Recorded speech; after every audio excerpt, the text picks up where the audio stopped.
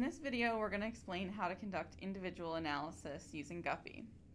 First, open a terminal window or an Anaconda prompt window on Windows. First, open a terminal or Anaconda prompt window and activate the environment that you've created in the first installation step.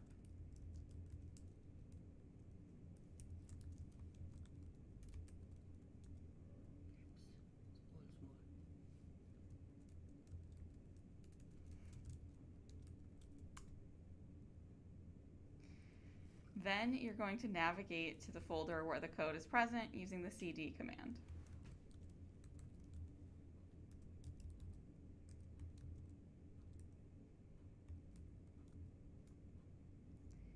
After that, go to the GitHub page and copy the command, the panel serve command, into the terminal or Anaconda prompt window. This will open a browser page that'll be the main input parameters GUI that you'll use to run GuPPy.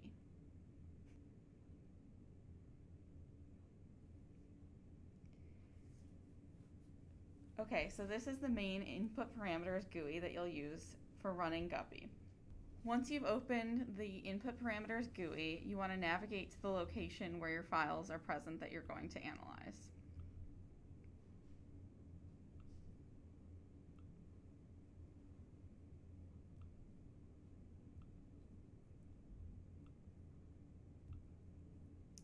Then move the entire folder containing the files to analyze to selected files on the right-hand side. You can also select multiple folders here for batch analysis.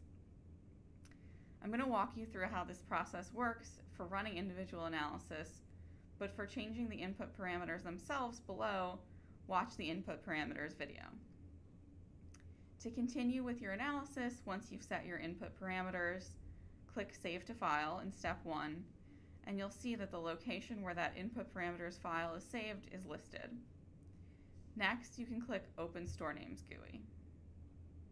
This will open a new GUI page where you'll select the data that you want to analyze. To do this, highlight the relevant store names or signals and move them to the right. Once you've done that, click Select Store Names. On your first time using GuPPy, you'll see that this populates the names that you've just selected below. Now you'll type in the corresponding names for GuPPy to read. There's instructions on the left-hand side for the correct nomenclature to name your signals as well as any TTLs that you may be using.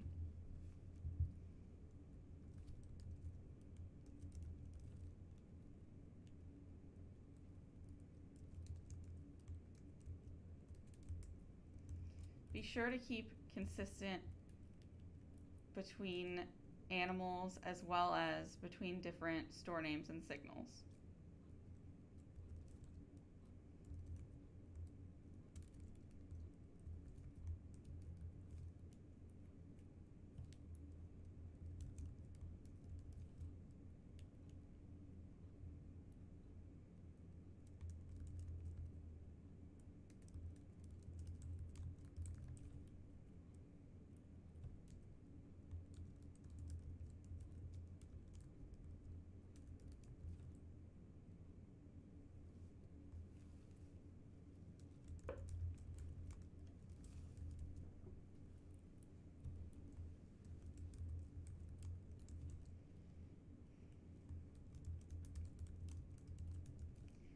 After you've given a name for each store name, you can decide if you want to overwrite a previous store list file or create a new one.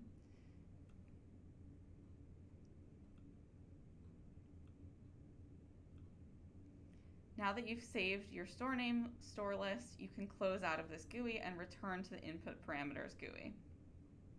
You can now read the raw data by clicking the button for step 3. To check if there's any errors and to see if the progress is finished, you can look in your terminal window to make sure that no errors have been outputted. Throughout this process, you can always check your terminal or Anaconda prompt window to make sure that you don't have any errors. After reading the raw data has finished, indicated by the progress bar stopping, you can move to the next step to extract the timestamps and apply any corrections.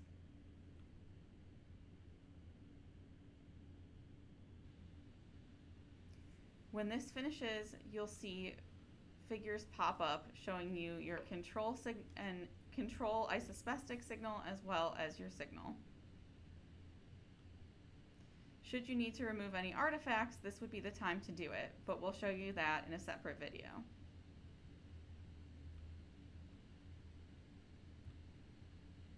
Next, in step 5, click to run the PSTH computation, or peristimulus time histogram.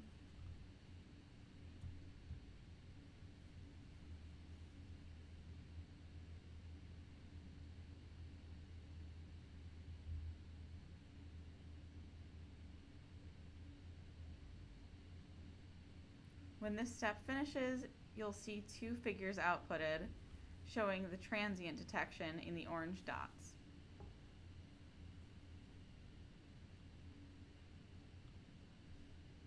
Now you're ready to visualize your data.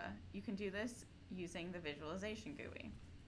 Click on Open Visualization GUI, and another browser tab will open with the Visualization GUI. In this GUI, you'll have 2 tabs at the top, one for the peristimulus time histograms and one with heat maps. First, we'll look at the peristimulus time histogram tab. Here, there are 2 traces being shown.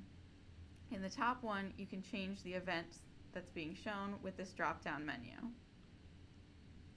The bottom you can use to look at multiple events by selecting them here. Now, as you can see, we need to change the y-axis, which we can do with this sliding bar.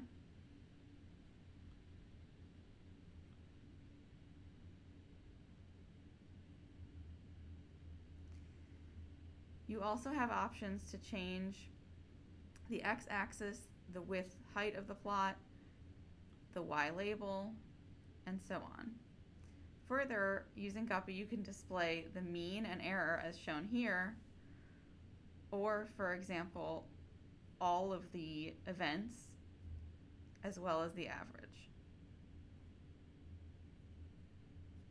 As you can see here, now in the thin lines, I have each individual trace, as well as the average trace in the dark black line. There are also different save options that you can use. You can save as a PNG, an SVG, or both. To do this, just select the option you'd like to do and then click the Save button. You can also use the Visualization GUI to create heat maps. Here you can see a visualization of every individual trial for, in this case, rewarded nose pokes in DLS. And again, there are options to change the width and height of the heat map, as well as the color being used.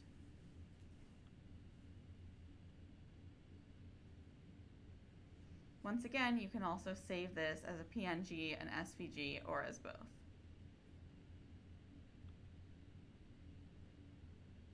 At the top of the color map list are our recommended options that use the most accurate representation of a color spectrum. But there are also many more options, as you can see. Now that the data has been saved, you can go into the folder where your file was located.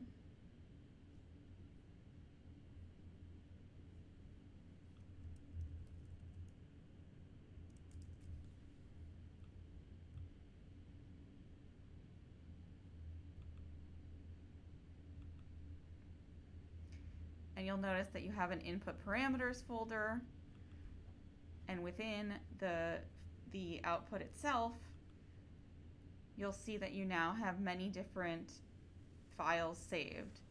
So all of the information was saved as an either HDF5 or H5 file that can be read by other applications. And in addition, there's also CSV files with relevant information that you've chosen to analyze using the input parameters.